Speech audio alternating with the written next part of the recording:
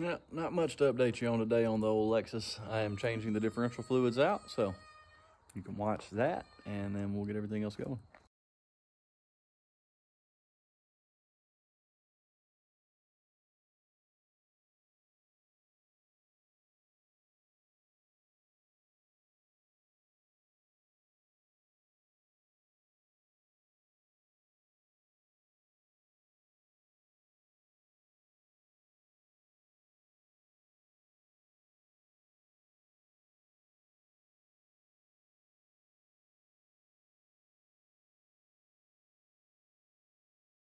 All right, something to look at is how much metal shavings are on your cap when you get it off. So this is magnetic on the end. It's meant to catch any metal shavings that are floating around in that differential. Keep them from causing further damage if there's any damage to be caused. So let's wipe it off and just see how much of it.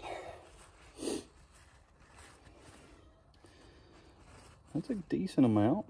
It's not the worst I've ever seen, but clean it off, see how much sludge, and you see it's no actual large chunks of metal, but whatever is in that is magnetized. It is metal, so that metal sticks to that magnet, and you can kind of see what condition your differential's in. So let's put this back in and get some new fluid in.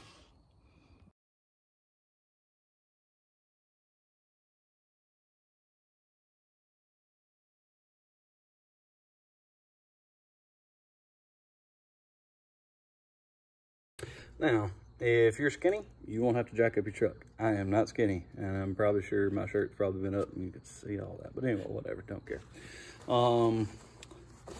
So we'll finish filling off the front diff. We'll move to the center, and then we'll do the rear as well. It's just part of what I do to these. You could buy them from a personal seller, do that all you'd like, but you never know what you're gonna get. I'll give you a full list of everything that we do. And you get videos like this to show you what we did, so you can see what bones you're working with.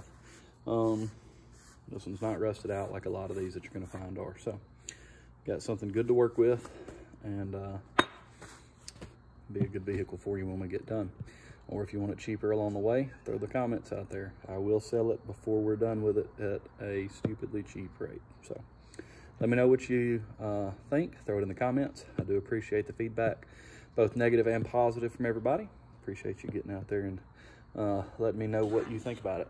If you got questions on this one, as always, throw them in the comments. Like, share, subscribe, and we appreciate it.